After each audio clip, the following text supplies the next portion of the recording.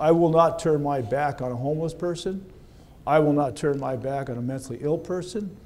I will not turn my back on the people in my jails.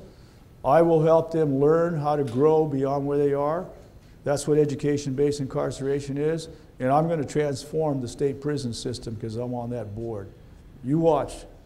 That's what I'm living for. Transformational capabilities with human beings that have struggled with how life can be a wonderful thing. It's not fun to be in jail. It's not fun to be addicted. It's not fun to have some mental illness. It's not fun to be homeless. All that stuff is out there, and people need a law enforcement guy that has an understanding as to how they can climb out of it.